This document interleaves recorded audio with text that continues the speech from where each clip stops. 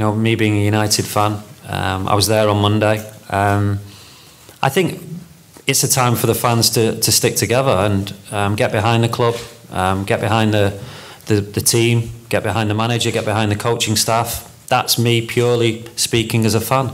I think it's a tough time at the moment, but we've had tough times before and we've come through it. So they've got a tough game at the weekend. Actually, when I was assistant, Burnley was one of the games where I was setting up the cones before the game and I was thinking, I wouldn't mind playing today.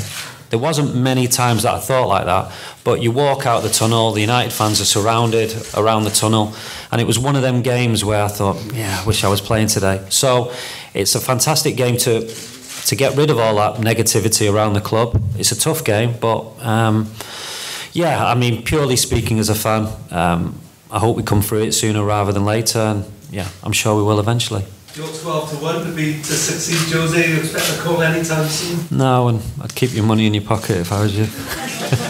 You normally do that anyway, don't you?